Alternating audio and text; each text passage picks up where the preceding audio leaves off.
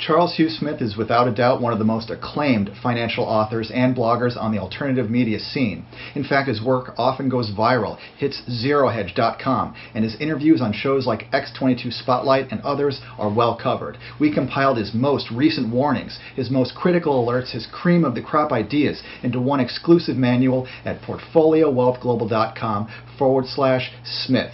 On top of this interview, I urge you to download the PDF as it goes hand in hand with Charles's recorded interview. That's portfoliowealthglobal.com/Smith. Enjoy this important interview.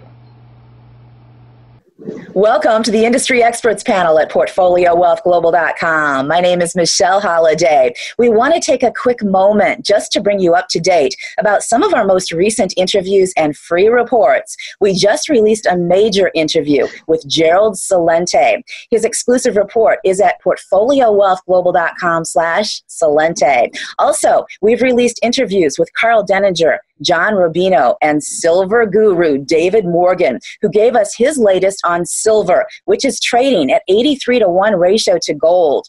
That report is at PortfolioWealthGlobal.com/Morgan. And our epic interview and report with Robert David Steele, where he disclosed bombshell information. That report can be found at PortfolioWealthGlobal.com/Robert. And of course, Bob Moriarty with his exclusive report at PortfolioWealthGlobal.com/Bob. And we round it up with our most recent interview releases with the legendary G. Edward Griffin, who exposed some new huge developments at the Federal Reserve. His free PDF report is available at PortfolioWealthGlobal.com/G. And with that news update, we are honored to be welcoming back to the show one of the living legends of the alternative media financial industry, Mr. Charles Hugh Smith.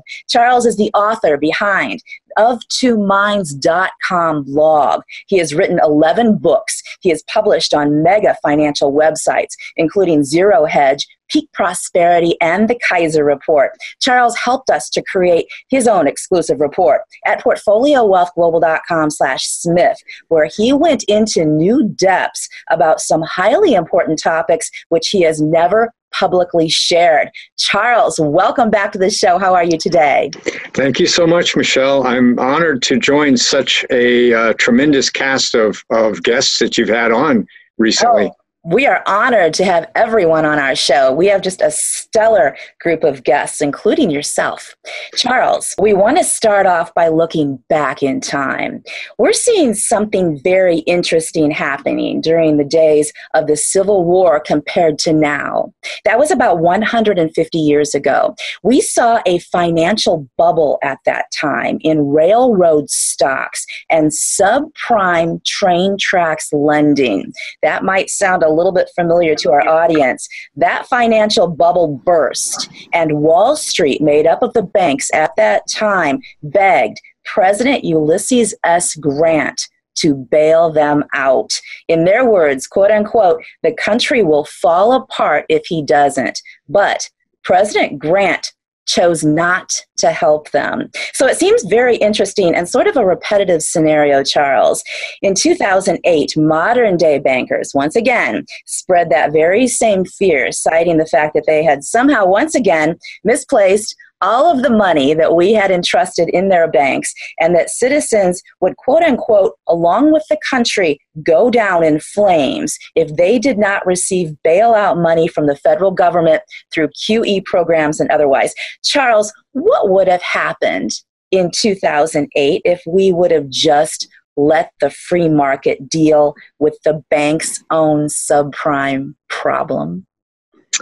Well, that's a great question, Michelle, and I'm happy you went into the subject with the historical background, which of course is a pattern, as you suggest, that was repeated again in the 1890s and then in the crash of 1929, which was all the same dynamic you described, which was overlending, lending to marginal or unqualified borrowers for highly speculative ventures.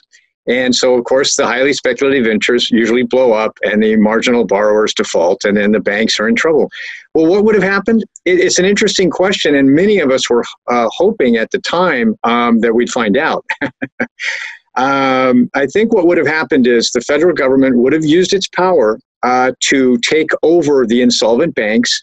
There would have been a transfer of responsibility, but the banking industry would have gone on as usual. Every employee would have still been doing their job. It's just that the management would no longer be responsible to the board of directors, and the federal government would have liquidated the defaulted assets and sold them on the open market for pennies on the dollar.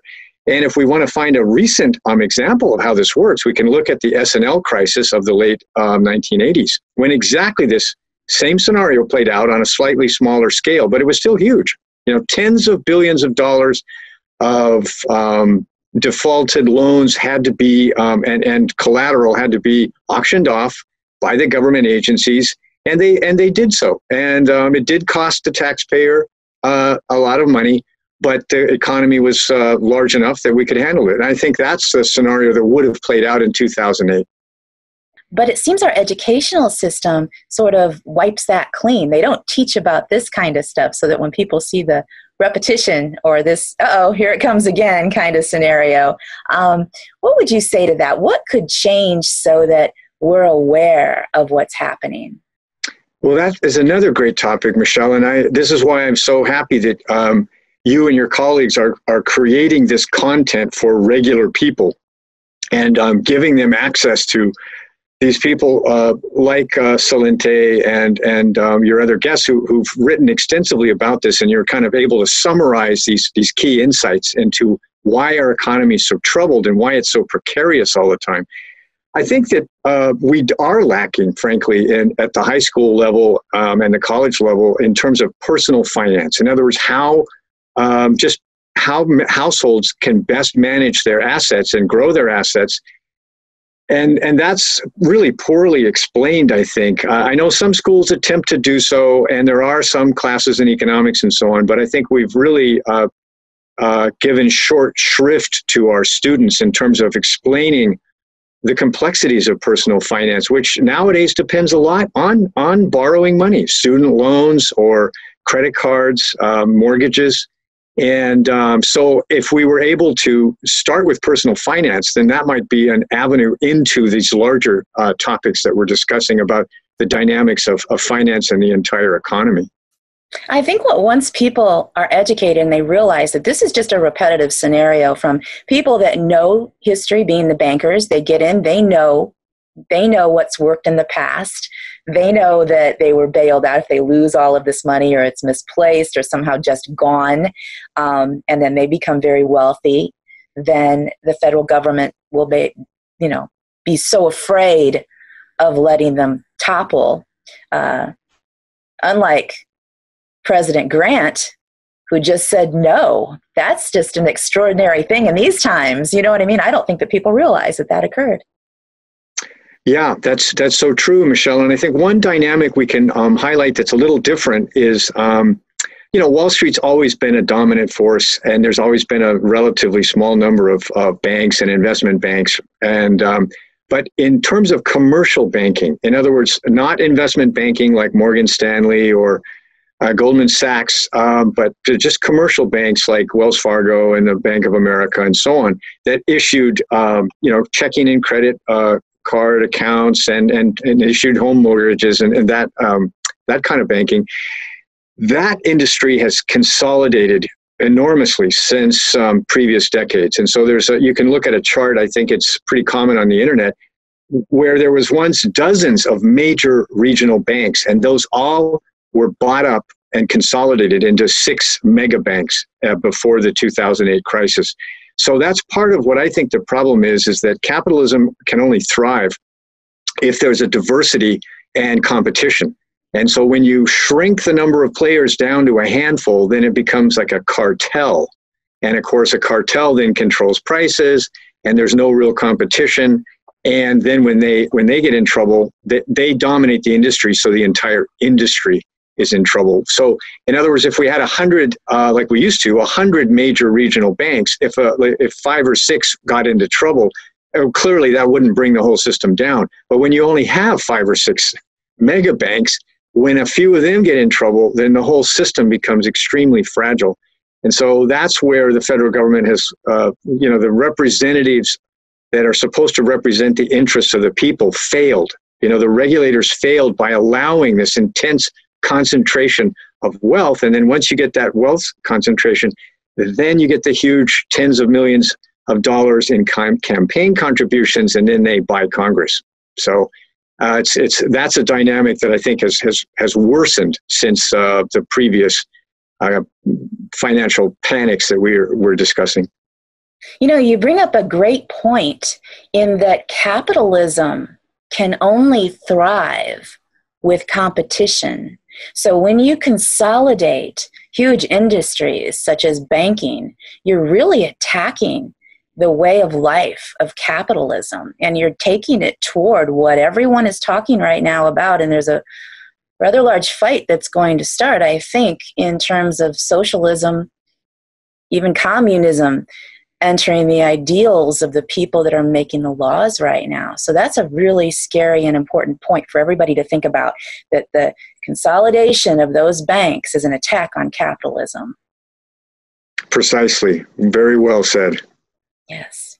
Now, Charles, turning now to the battles of central planning, we know that the top 10% of U.S. households now own 90% of equities. So they obviously want lower interest rates as long as they can see them happen. The average person would like nothing more than higher interest rates, even if he doesn't know it, since it makes the government more frugal and gives savings higher yields, and mostly it will deflate the prices of everything for everyday items.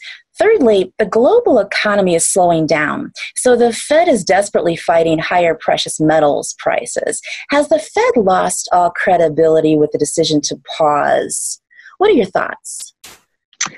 Well, that's also a highly stimulating and controversial question, because as you know, and most of our listeners know, the general take is the Fed caved in and surrendered its responsibilities to the larger economy to prop the stock market back up. And there's certainly some element of this. It's so obvious, it's really undeniable. And we can maybe go back to 2009 when the S&P 500 was at famously 666, almost exactly 10 years ago.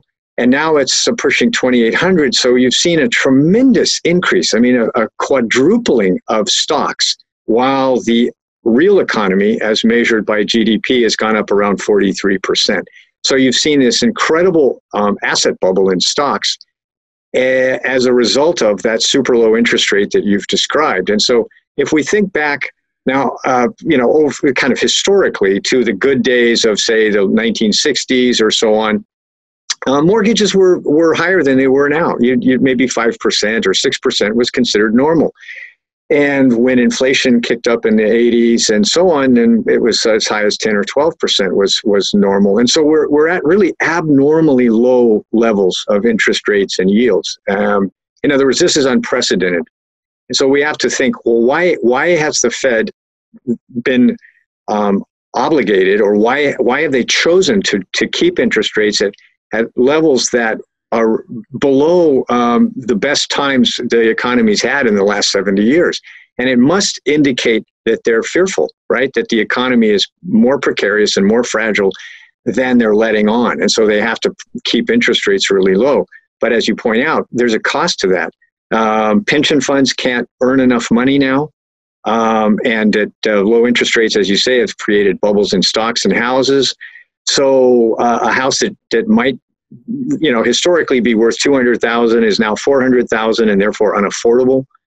So there's a lot of unintended consequences to that super low interest rate policy. Charles, are we at a point where issuing debt cannot stimulate the economy? Is free money not even worth the free price anymore because debt is becoming so dangerous for balance sheets? Well, I think your question is really timely because we're piling up debt at a tremendous rate, both at the federal government level, private debt, and corporate debt. Right? Everyone's borrowing like crazy, essentially. And this is global, of course. China has created huge amounts of debt that, their economy went from 7 trillion in total debt, public and private, in 2008 to like 40 trillion now. So we're not the only ones borrowing like mad. And you bring up 2 points. One is debt, sort of what I call debt exhaustion. That, when there's very little debt in the system, if you borrow $1 and spend it, you're going to get a big boost in GDP. But when you've already borrowed heavily, then borrowing and spending another dollar doesn't really do much. And that's where we're at now. So there's that element that borrowing and spending no longer generates the returns it did early on. And the other issue is the tremendous size of debt. And again, I like the fact that we're bringing history in. And if we go back to the period when interest rates went up a lot, the late 70s and early 80s, when Fed Chair Volcker had to raise interest rates to control inflation, the economy suffered. The auto sales and housing dropped as interest rates soared, but it was doable. In other words, the economy had a sharp recession for 18 months or 2 years, and then it recovered and grew strongly for decades. Now you have to ask, could we survive if interest rates went back up to historical levels, like a mortgage might be 6, 7, 8%, and a bond yield might be 5 or 6%? Could we survive? And then the answer is probably not, because there's so much debt out there that doubling of interest would drive a tremendous number of households, corporations, and local governments, into insolvency, default.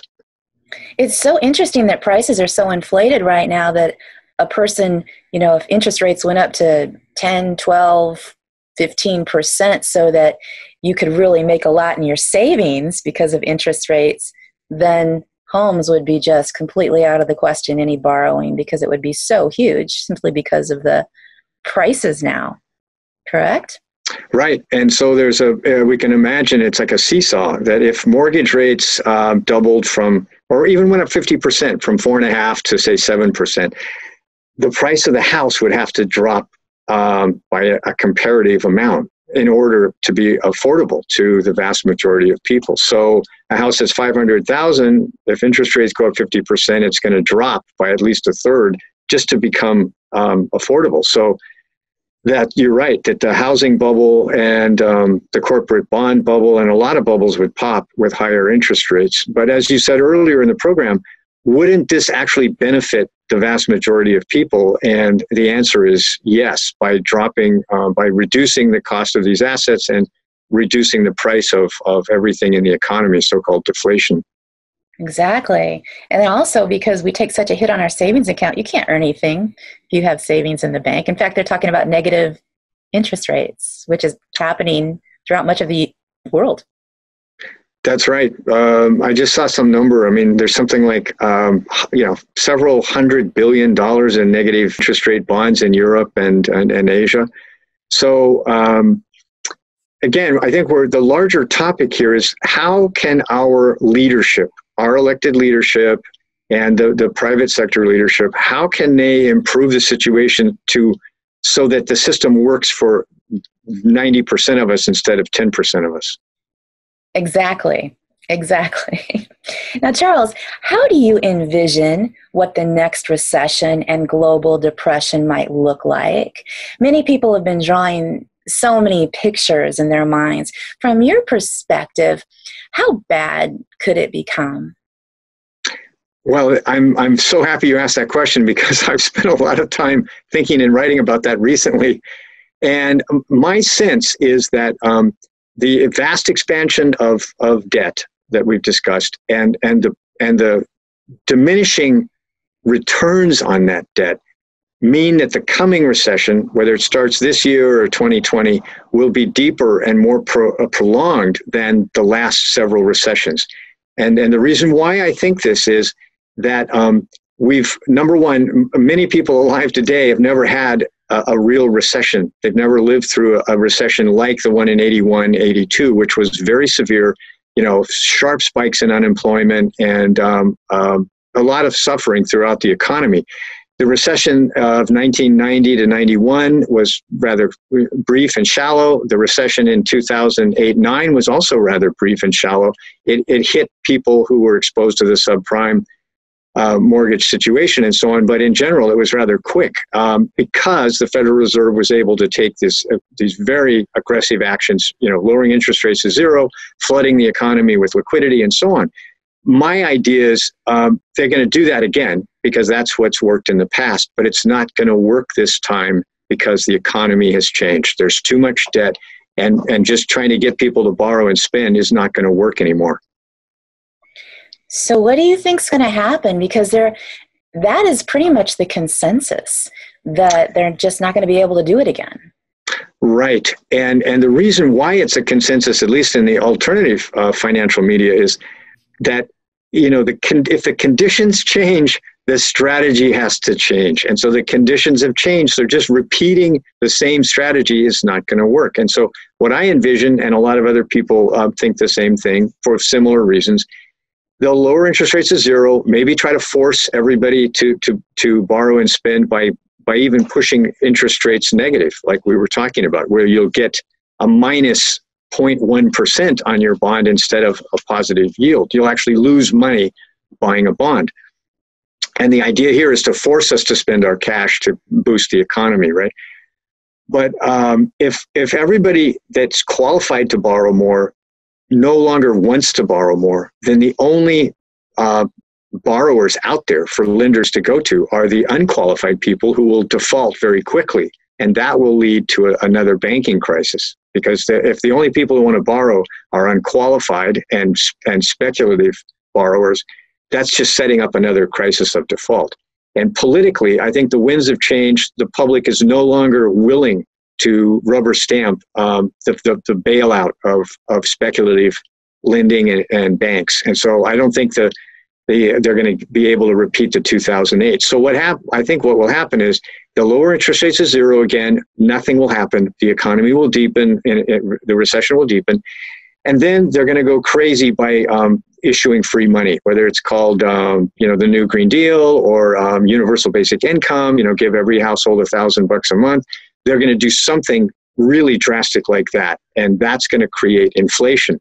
And unfortunately, as we discussed earlier, we can't support a higher interest rate that's going to come with inflation anymore, because if you get over indebted, you can't afford that higher interest payment. And so the Federal Reserve and the other the government agencies, they're going to basically trap us in an economy where they can't raise interest rates, but they've created inflation.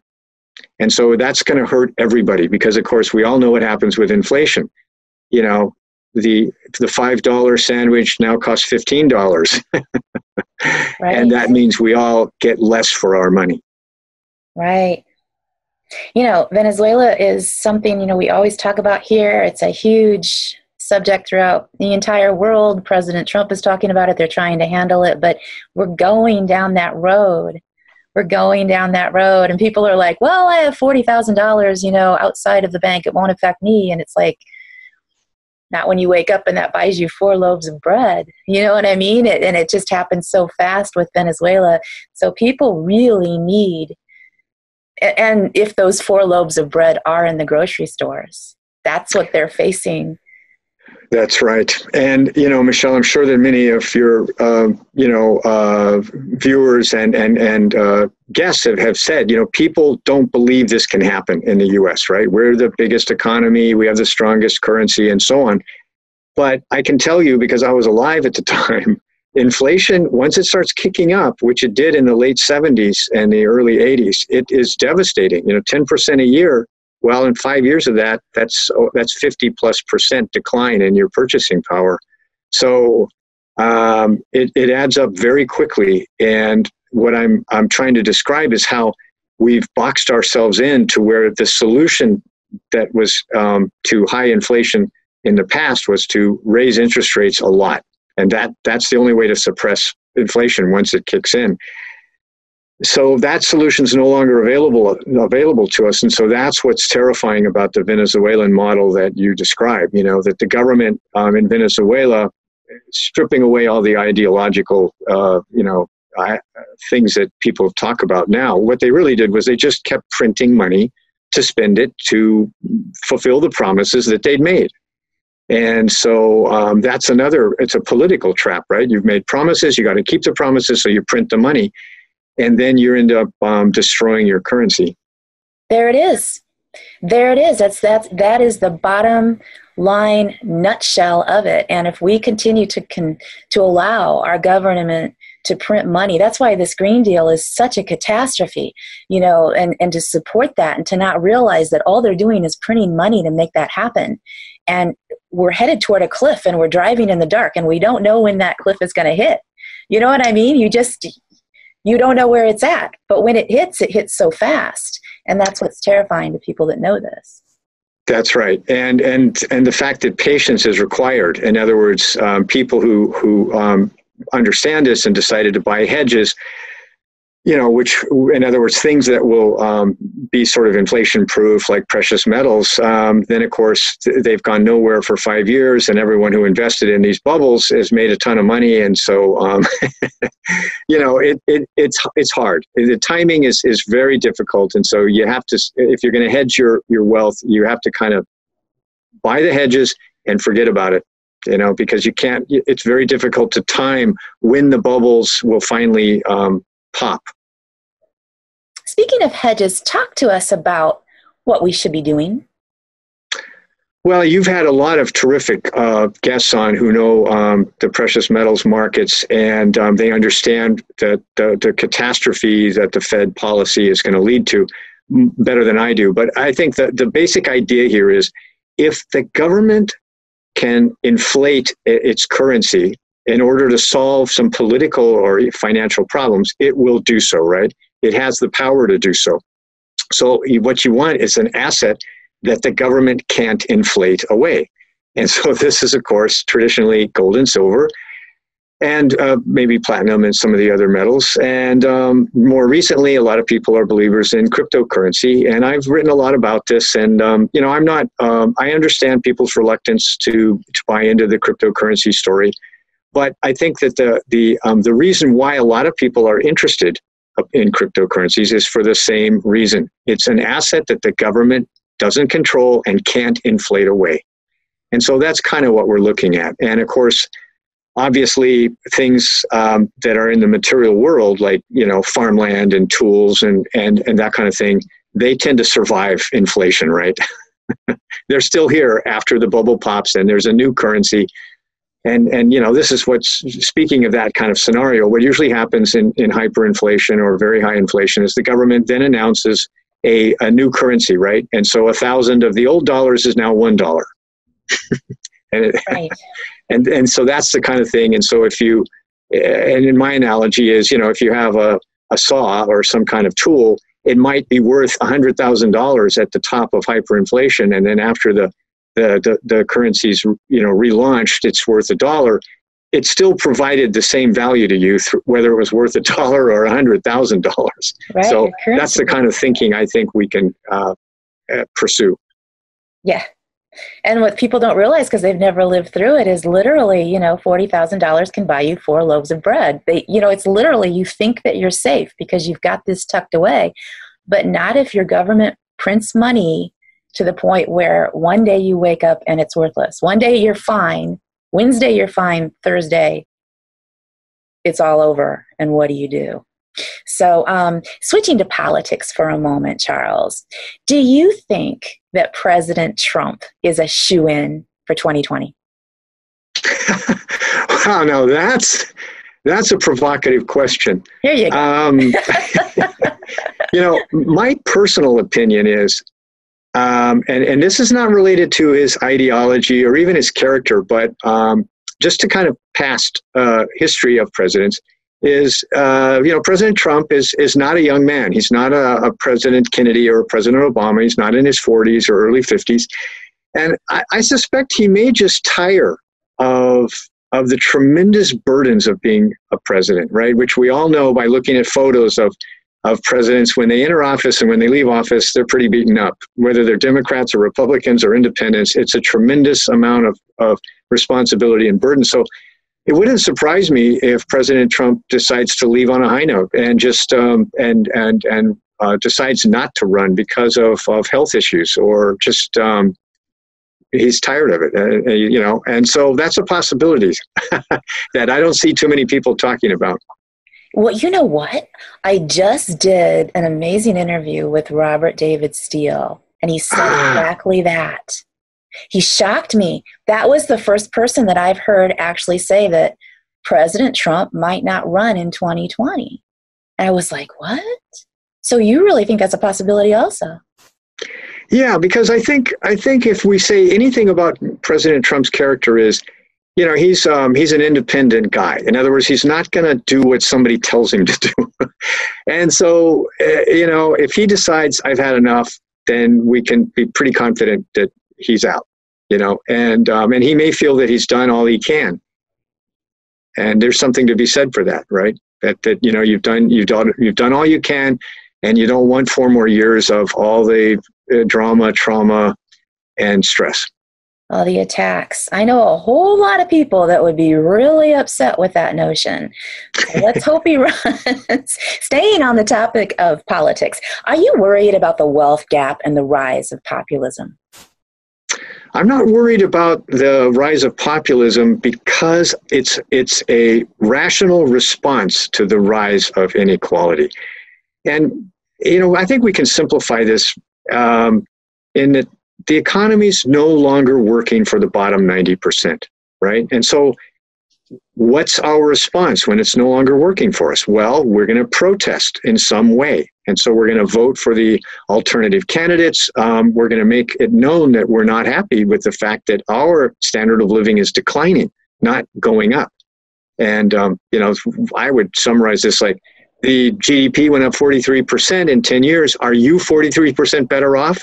And the vast majority of Americans are going to say no. Their money buys less, and they didn't participate in these huge asset bubbles. And or even if they did and their house is worth twice as much, it's not really changing their life for the better because their medical bills are higher, their college tuition is higher, and their living expenses are higher. So populism is I think it's a term that the media is using to denigrate the protest of the average person. And populism is just another, I think, a term for, I want to make my voice heard, and that I want some kind of true representation of my interests. And that we call that populism. And in that sense, it's a good thing. Exactly. Something that's been ignored for a while. Now, Charles, how does China fit into this overall picture? In your view, will China rule this century? And if so, what do you make of their incredible challenge with the one child per family policy? It's caused a situation, hasn't it? They have a huge number of retirees, over 330 million, without enough working people now to support this. What are your thoughts? Well, you've just summarized it in a nutshell that China will not rule the 21st century, and the reasons why, we can go through them very briefly. One is, as you say, demographics, that once your working population starts shrinking, which is already happening in Japan and Italy and low birth rate countries, and China's online to be next because of the one-child policy, and that more recently, it's become very expensive in China. That it's not a cheap country to live in anymore. And I hear this from our Chinese friends. Now, I visited China, and I have friends who live there. I have friends who went to college there. They're Chinese nationals, and they live in Europe or elsewhere. So I think I have some pretty good on-the-ground intelligence that the cost of living is really high now. So a lot of younger Chinese households are not having a lot of kids because it's too expensive. Just like here, you have one child because that's all you can afford, and you have to be pretty well off to have two. And so we can't, what I'm saying is we're not going to see some gigantic birth bubble in China that's going to solve their demographic problem. That's the thing about demographics, is it's already wired in, right? You can't change the number of people who are going to enter the workforce in 5 years. And so China's got the demographic problem. They've got another problem, which is a great many of their people in the West are still very poor. they make, $50 a month or $100 a month. And,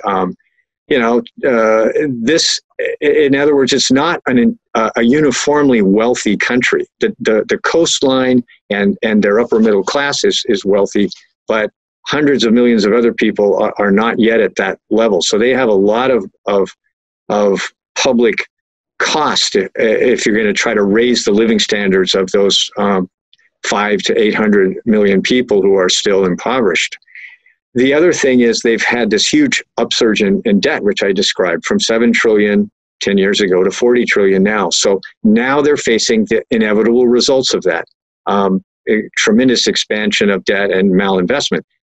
Defaults, corporate defaults, slowing growth, decline in lending, all those things that come as a result of that. So even though they're a central planning economy, they've succeeded in their rapid growth was dependent on freeing certain parts of their economy to the public, to capitalism, essentially, right?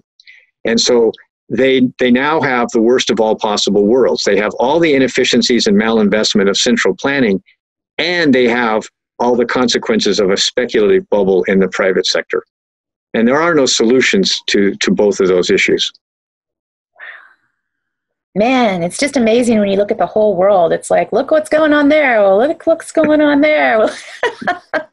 The United States actually looks pretty good in comparison to that, as long as we can rein in our problems. We got to recognize it before it becomes insurmountable. I think that's the challenge. That's right. No, that's right. We have a much more stable and more diverse economy and society than most other countries. So we have a good foundation if we don't destroy it with over-indebtedness. If we don't allow our political leaders to destroy it, we've got to take control of this. Charles, it is always amazing to have you on this show. Please tell everybody about your books and about your blog and what's coming up for you in the near future. Well, thank you for that. My latest book is called Pathfinding Our Destiny, and it's about saving our democratic republic. And it deals more with finance and the economy than with politics per se. Like, I don't think politics is really the solution. The solution is, as we've discussed on this program, and I go into that a little bit more in that book.